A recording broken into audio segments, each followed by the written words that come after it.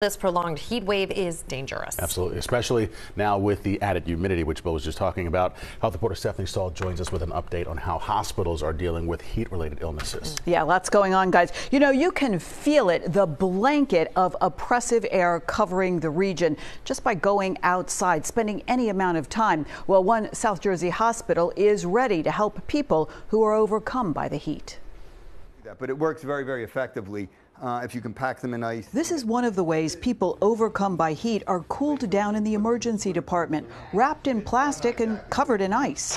It works very, very effectively. How long does it take to cool somebody off in a bag like this? So if their temp's 110, say, we can get them down within a half hour. Dr. Albert Sacchetti with Virtua Our Lady of Lourdes Hospital in Camden says so far there haven't been that many heat emergency patients, but that's expected to change. As this thing progresses, we are likely to see a little bit more of an increase in these folks with heat-related emergencies. The emergency department is equipped with plenty of IV solutions to treat dehydration and fans.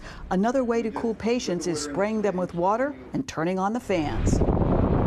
And the fans will evaporate that water very quickly. And that evaporation simulates what you do when you're sweating. And we can drop their temperatures very, very quickly with that. The air quality alert that's now in effect will be especially dangerous for people with respiratory issues. Their oxygen levels begin to drop, their carbon dioxide levels begin to rise, and that's where they get into trouble. Dr. Sacchetti says ozone that irritates the lungs can also be harmful for heart patients. And for people working outside, like the hospital's valet group, it's downright miserable. It's terrible for me. I'm not a heat person. Right. Yeah, it's hot. That was Charles Roberts. He said he went inside to cool off as much as possible, which is a good idea. Doctors say it is important to take breaks from being outside in the heat as much as possible. And of course, drink lots of water, even before you're thirsty or feel like you need it. You can't overhydrate in this kind of heat. You really need to drink a lot. Absolutely. Yeah. Thank you. Stephanie.